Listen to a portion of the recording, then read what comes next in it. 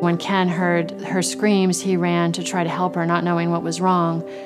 She had been in bed and someone had climbed in the window in the middle of the night and started to try to assault her. I've never heard a scream like that. To this day, I've never heard a scream like that. It woke me up to the problem of sexual assault.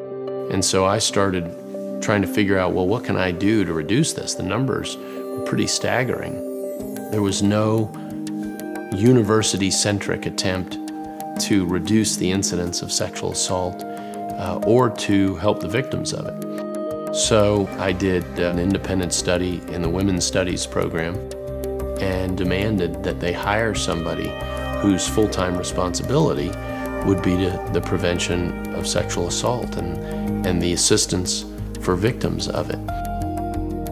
University wasn't very open to it, so we held a protest out on the rotunda.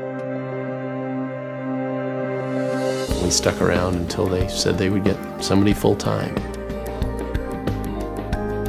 That was sort of the beginning of his interest in trying to prevent sexual assaults on campus, which really became a passion of his.